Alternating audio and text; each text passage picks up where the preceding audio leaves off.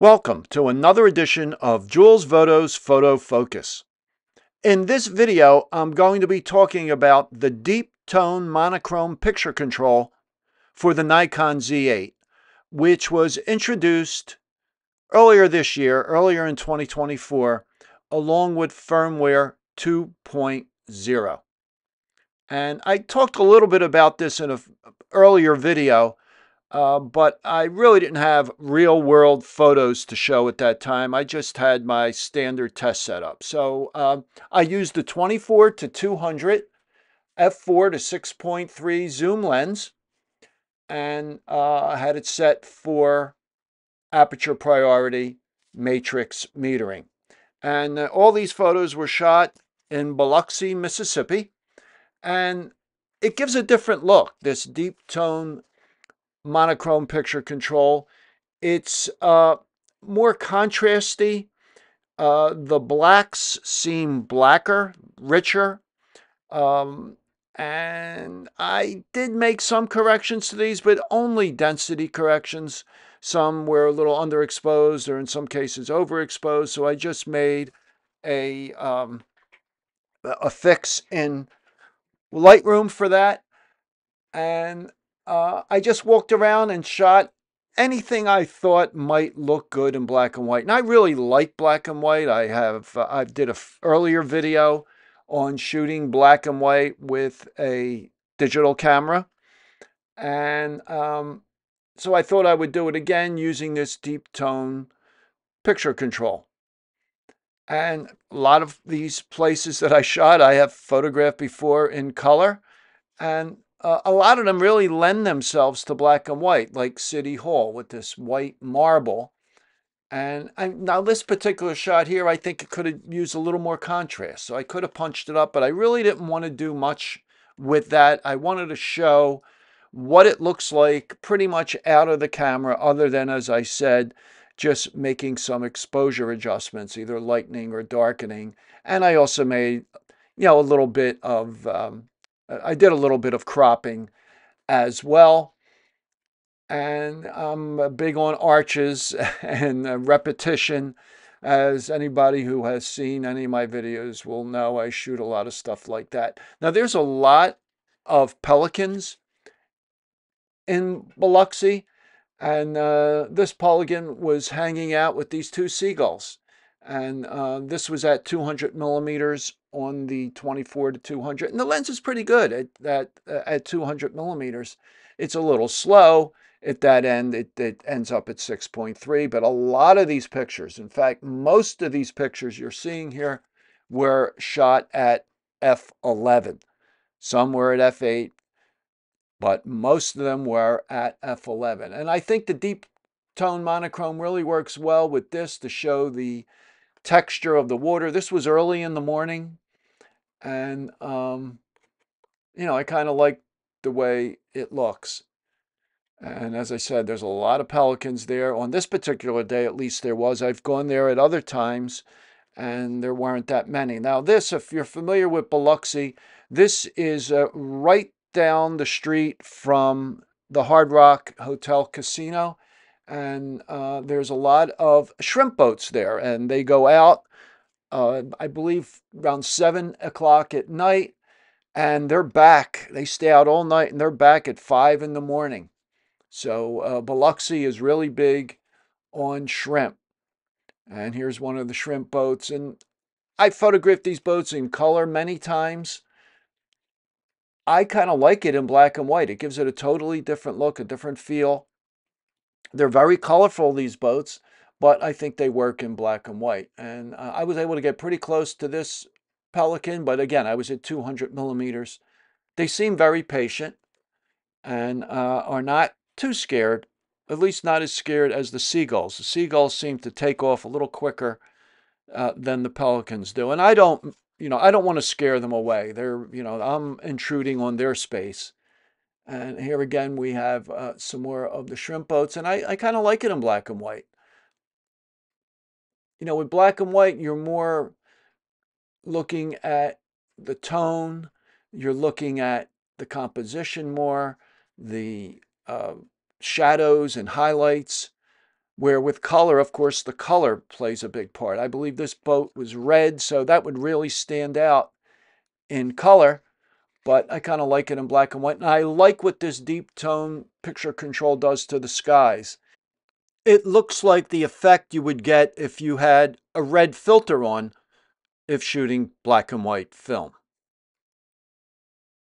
So here's that red boat again.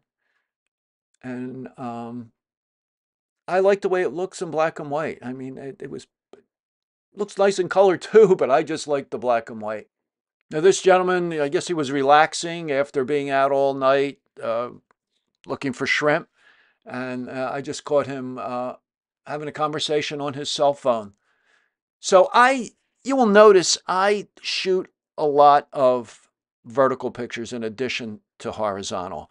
And I have to really think to do that because a lot of times, I mean, some things just lend themselves to a vertical picture as this does. So there's really not much decision being made. But I think a lot of people, myself included, shoot too many horizontal pictures and not enough vertical shots. Working on a newspaper, I got in the habit of shooting vertical because that's what the editors wanted. They wanted a combination. They wanted that for layout. So you would shoot both horizontal and vertical. Now this one, the contrast is kind of low. I guess I could have boosted it. Like I said, I didn't want to do that. I wanted to show just what this deep tone monochrome picture control can do without altering it too much, again, other than for density. So this was alongside this church. I have photographed this church before, but this time the gate was open. This was on a Sunday morning, so the gate was open alongside the church, and there's all these statues in this little courtyard. So for the first time, I was able to get in there. And I think the deep tone monochrome works really well with some of these images, with the statues being primarily white. I think that, they really stand out with this picture control. And these are some people leaving that little space alongside the church, heading in for Sunday Mass. And I was set back a bit. I don't like to intrude on people. I don't like to point a camera right in their face. But sometimes people add to these types of pictures, these what I call street type images, where you just kind of walk around and just shoot whatever's happening, whatever you think is interesting. And here someone is just about to close the door heading into the church. Now, this building here coming up, this Bella, I believe it's a restaurant, and I have photographed this many times before, but never in black and white. And it's a black and white building, basically. And so why not photograph it in black and white, right? I mean, if you shot it in color other than the sky, it would look black and white. So I really like this building, and there were a few bikes parked there. And I think this deep tone monochrome really renders this really nice. And I take a lot of pictures. And sometimes I get kind of carried away, but I'm just looking. I'm trying to find interesting angles, interesting compositions. So I will shoot a lot and then edit later. Now, I know some traditionalists say, well, just don't, no editing later. If when you were shooting film, they would make a print with the negative carrier filed down around the edges so you could see, so it would print a black border basically around the picture so you could see that that was the entire image that was originally shot. I see nothing wrong with cropping. I see nothing wrong with shooting a lot and editing later. And so that's what I do. Sometimes you'll take a shot and then you'll say, you know what, maybe it'll look better if I go around over here or go around back or come back later when the lighting is different. So with these images, on some of them, I think um, I would do some contrast adjustment. I would play around with them a little more. This one is really flat. But some of them, the contrast is great. Of course, that has to do with the lighting, has to do with the sky. Now, this here, this could have been taken with a red filter, right? If this was traditional film, black and white film. Uh, and I used to, when I shot black and white film, I wanted to bring out the sky. If I wanted to bring out the clouds, I would use a red filter. If you didn't need to bring them out that much, you could use a yellow filter, but the red filter would always give you dramatic look in the sky with the clouds. Now, this building, this house actually is for sale. It's a beautiful house. It's huge, and it's another thing that I have photographed many times. I would hate to have to paint this house with all those railings.